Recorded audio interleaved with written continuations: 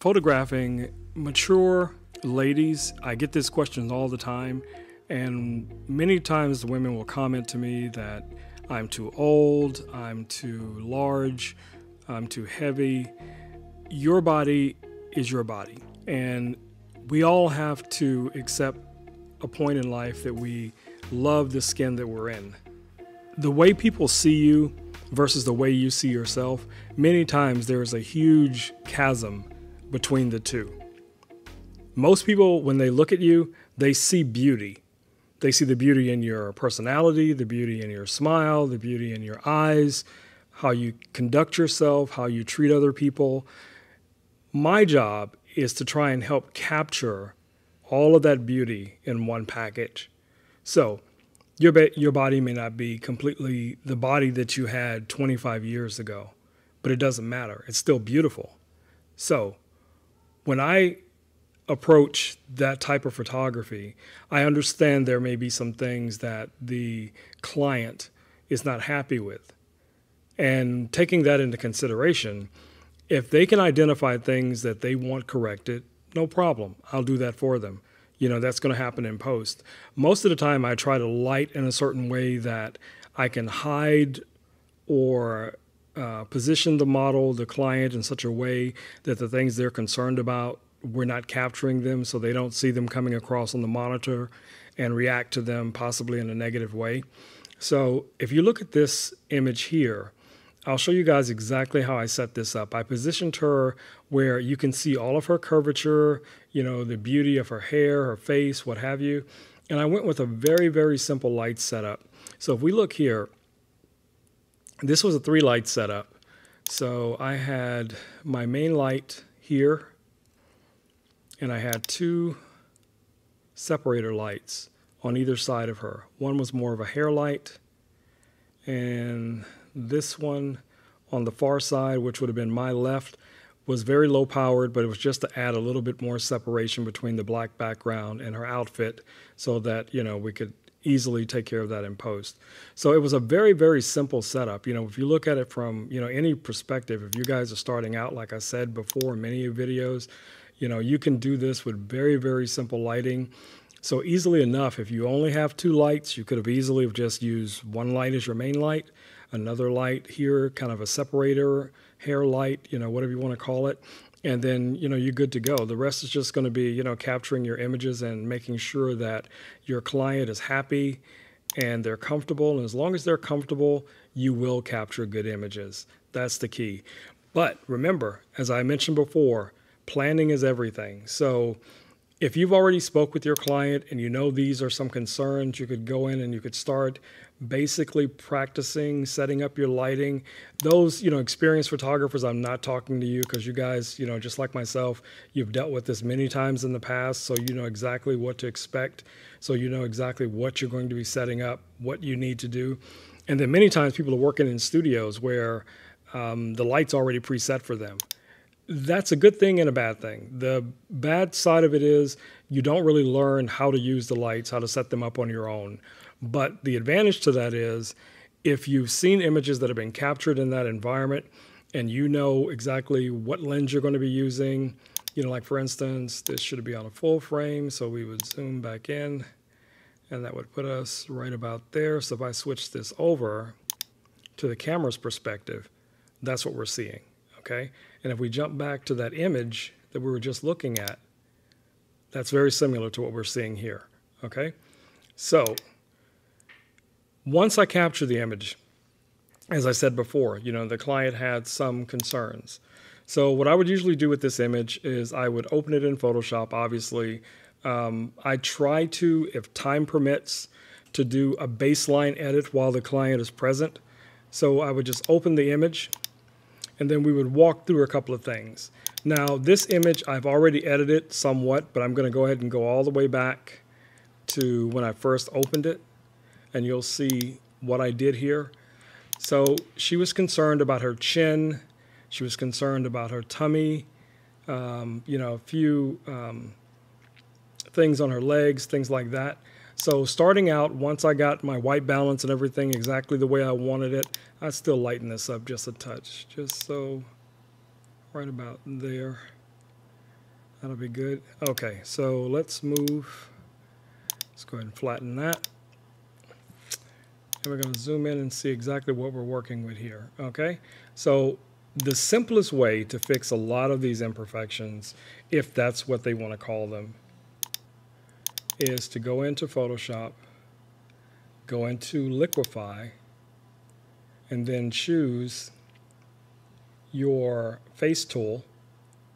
Then you can go in here and you can adjust the jawline a little bit, the chin, just little simple things you can do. Don't do it, don't go crazy with it, but you can do just basic, editing there, just to, adjust the jawline a little bit. And then what I would do next is then I would go in with a smaller brush with the push tool, and then I would just kind of push it up just a little bit, just to kind of round it out. And then even here on the shoulder, I'd bring that in just a little bit. And then we could go down here to the tummy, adjust my brush. I'm just going to push that in just a touch.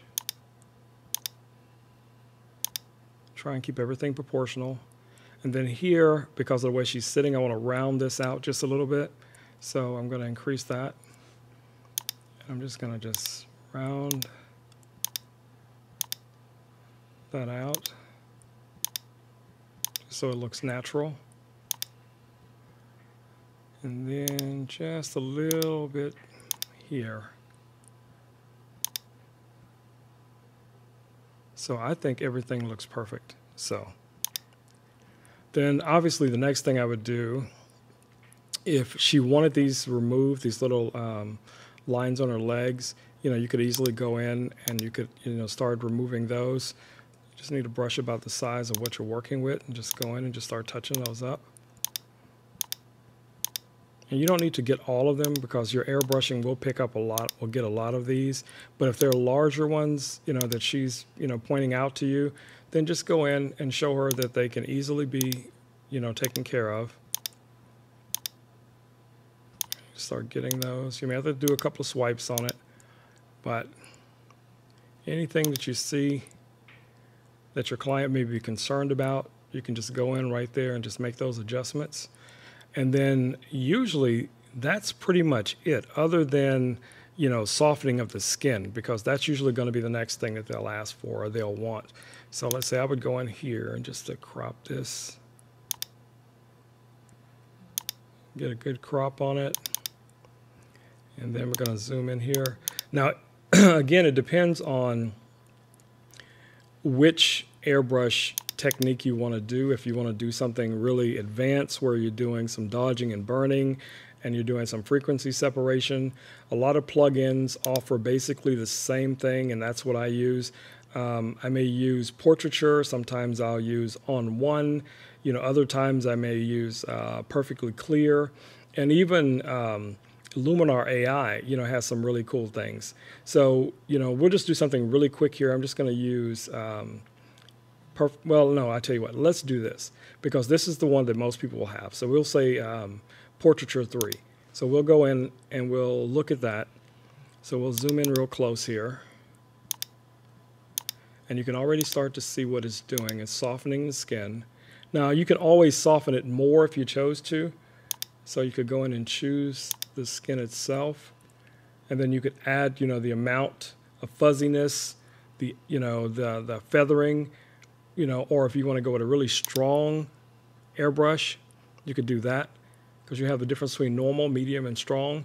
And then you also have some presets here, where you can go in and choose from those. But we're just going to say, just for the sake of this video, we're just going to say we picked the medium. And then you can almost, I don't know how well this is going to translate on YouTube, but if you turn it off and on, let's zoom in a little bit,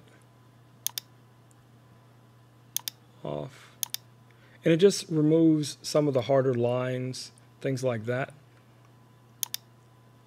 And when you look at the image, that's exactly what I would deliver to the client without going to any extremes. Now, it really, again, it depends on the client. You may have some clients that want some really extreme editing, but most people just want to see their best self for that day. And that's what I was trying to achieve here. So hopefully this information has been beneficial to somebody out there, whether you are a photographer or you're someone considering boudoir photography and you have your concerns.